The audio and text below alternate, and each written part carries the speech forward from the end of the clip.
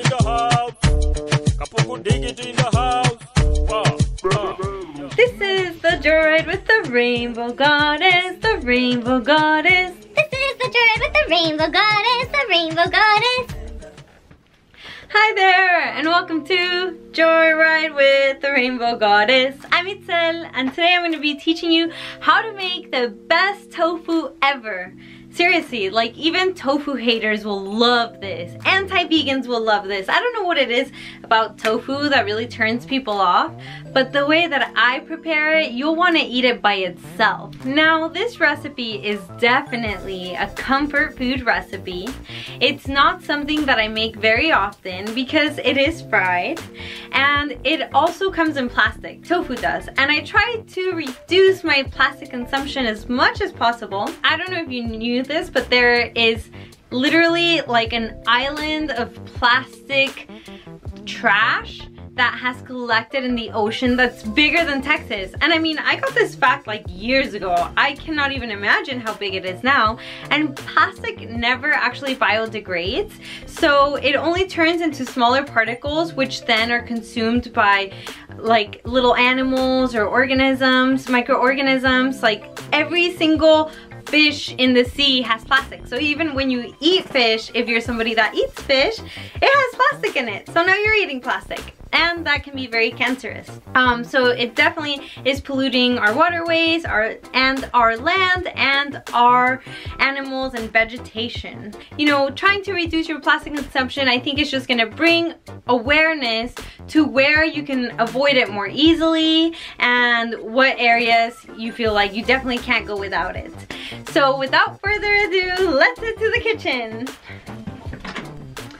Now, in this video, I'm just going to show you my technique, but in my description below, I will share with you 3 recipes. One for tofu bacon, another for tofu chicharron, and then the last one is gonna be a tofu for a banh mi, which is a Vietnamese like sandwich that comes in a roll and is so delicious, and I'll put the whole recipe for that.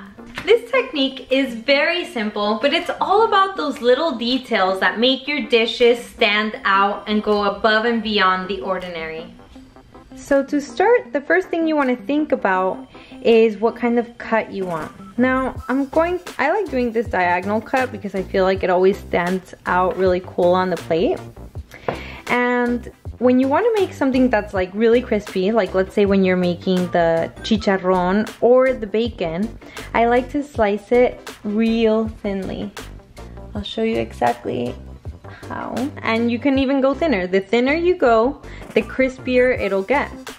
Now for something like a banh mi, I might slice it a little bit thicker because I want it to have more bite and be more meaty. I want it to hold a little bit more moisture on the inside and get a little bit of that crispy outside. The next thing you want to have is some paper towels ready. I like to let my tofu sit on the paper towels. When I draw out the extra moisture, they don't have to fry as long. You want to have a non-stick skillet, and you want to make sure that your oil heats up first before you put the tofu on. If you put the tofu when it's not completely hot yet, it's just going to absorb the oil and it won't fry as nicely. It'll hold more of the oil than if you put it when it's really hot. And I will put a list in my description below of oils that are good for frying and the different flavor variations.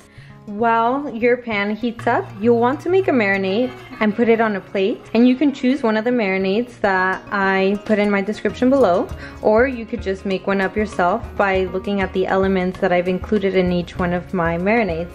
Once your towels are totally damp, you want to use a new paper towel. A good test to see if your oil's ready is you splash a little water in it. Now make sure to stand back so you don't burn yourself. Now it's ready for my tofu. Make sure to use enough oil that it almost covers the tofu. Now that you see that a little brown has come around the corner, I know that it's ready to flip. The other side doesn't usually take quite as long, so keep an eye out. Now that it's reached the golden color that we're looking for. We want to take each one out. Some might take longer than others if you cut some a little bit thicker than others. And then I'm going to put it in my marinade. How long you let it sit in the marinade is going to determine how flavorful your tofu gets. If I leave it just a little bit, like, you know, I just let it go on one side and then I flip it and just another few seconds on the other side, then it'll just have a nice light flavor. But sometimes when it's something that I'm gonna use for sandwiches, I like to leave it for a few minutes on each side because I feel like the bread steals a lot of the flavor. So I like the flavor to be more intense. Now I usually like to time it that as I put these in the marinade, I put the next batch of tofu into the fryer, and then once those are done, I quickly move these to my plate and I do the next round. It's ready!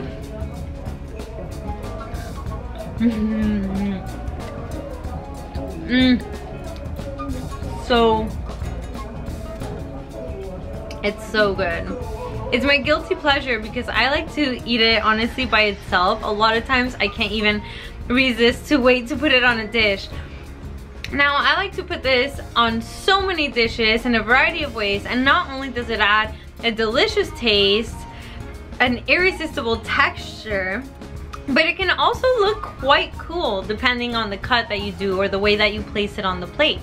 So make sure to look at my description below. That's where I'm gonna have all the juicy information, the recipes, what oils to use, what dishes it pairs nicely with. Thank you so much for watching. If you like this video, please give it a big thumbs up. If you have not yet subscribed to my channel, do that now. I put up a new video every single Monday and I'd love to see you back here. Please let me know in the comments what you thought of this video, or if you have any questions or suggestions for future videos. I would love to hear from you. Have a healthy, happy life. Yeah.